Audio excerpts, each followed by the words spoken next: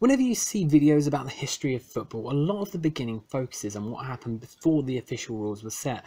Things such as its ancestry being in ancient China, the violent town-wide games from medieval times and things like that. I want to do things a little differently, however.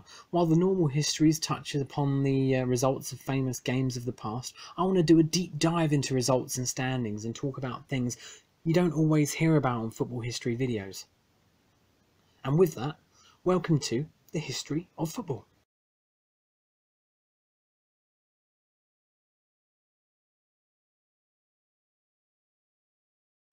I'll begin with the first ever organised tournament of any football rules, the Youdan Cup in 1867, which had some interesting stipulations. All matches would be 90 minutes and kick off at 3 PM, although that possibly would be the only traditional football thing about it during those times. The games would be played under Sheffield rules, and they would have 2 umpires, 1 referee, and each team would field 12 players. If matches were tied, up to an hour of extra time was played under next goal wins. One other tidbit of background to the competition is the name. The cup was named after its sponsor, local theatre owner Thomas Youdan, who had provided the trophy. 12 teams took part. Initially there was a 13th, however the famous Sheffield FC declined to participate, and in the first round Norton, Mackenzie, Hallam, Norfolk and Milton all made it through to the next round with straightforward wins, while a 6th team, Broomhall, also made it through, although theirs was won on Rouges after a 0-0 draw. Rouges being an old school type of tiebreaker involving putting the ball between flags by the goal or something along those lines. In the next round, 3 teams qualified for the semi-final stage, Norfolk beating Broomhall after extra time, Mackenzie beat Milton on Rouges, and Hallam eventually defeated Norton on Rouges after a replay when no one was able to score anything in the first match, including during extra time. The fact we had 3 teams in the semi-finals then gave them an issue. How would they do the semi-finals? It was agreed that one team would receive a bye straight to the final. This honour fell to Norfolk, while Hallam would play Mackenzie in the actual semi-final. Hallam would win the match on Rouges after a 0-0 draw, leaving only them and Norfolk to battle it out for the trophy, and despite Norfolk getting a nice rest thanks to the bye, they ended up empty-handed when Hallam overcame them once again thanks to Rouges. After the final was played, it was decided that a second-place playoff would be played between losing finalists Norfolk and losing semi-finalists Mackenzie, which Norfolk were able to win also thanks to the Rouges rule. Some side stories with the competition, according to reports and with the press at the time, some matches had attendances of up to 3,000, and despite plans on the contrary, the Youdan Cup did not take place again, and Hallam FC still hold on to the trophy. They did lose it for some time, literally losing it, but they were able to buy it back in 1997 when an antiques dealer contacted them to advise that they had it. After repurchasing, the trophy was valued by a silver specialist on BBC show Antiques Roadshow, and it was said to be worth at least £100,000. But it's not for sale, unfortunately.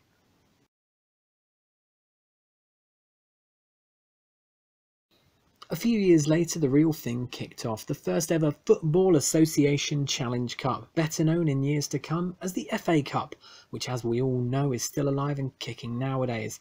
The rules, however, were a little different to how we know them now.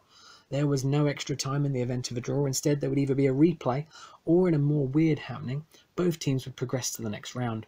Also, in a rule similar to the Youdan Cup, the game would be officiated by 2 umpires, one provided by each team, and in later rounds a referee would be added also. Finally, due to a quirk of how the laws of the game were introduced at the time, the corner kick only became a thing from the semi-finals onwards. While all member clubs of the FA were eligible, only 12 chose to enter.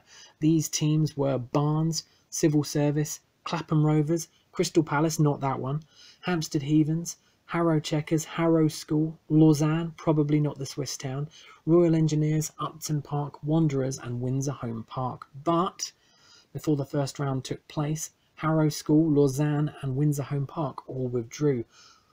Luckily for the FA though, another 6 clubs agreed to join the fun. Donington School, Hitchin, Maidenhead, Marlow, Reigate Priory and Scottish club Queen's Park. And so the first ever FA Cup began on the 11th of November 1871.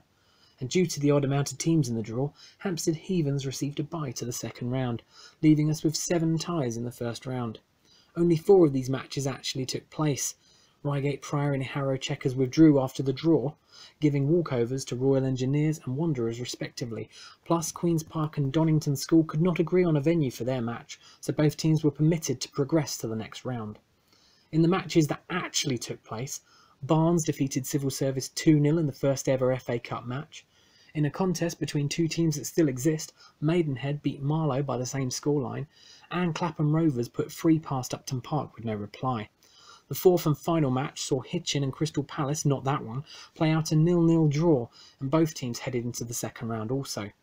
Queen's Park and Donington School ended up drawn against each other again in the next round, but only one of the teams would go through this time, as Donington School chose to withdraw, moving the Scottish team to the quarter-final without playing a game. In the second round, Barnes and Hampstead Heathens drew 1-1, and unlike the drawn match in the first round, a replay took place, with Hampstead winning 1-0 to progress.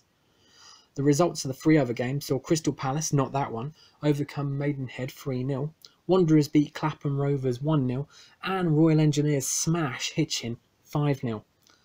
Like with the Youdan Cup, they ended with an odd number of teams in a later round, meaning one of the teams in the quarterfinals would receive a bye, and the recipient of this would be Queen's Park, progressing them to the semi-final stage, still without actually competing in a match.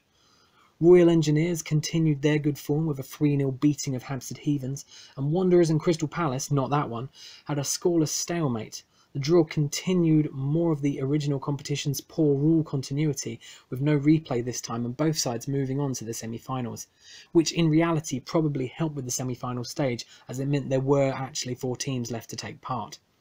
Looking at the semis, which each took place at Kennington Oval in London, it may have been a boring one for any fans of both, as both matches finished goalless.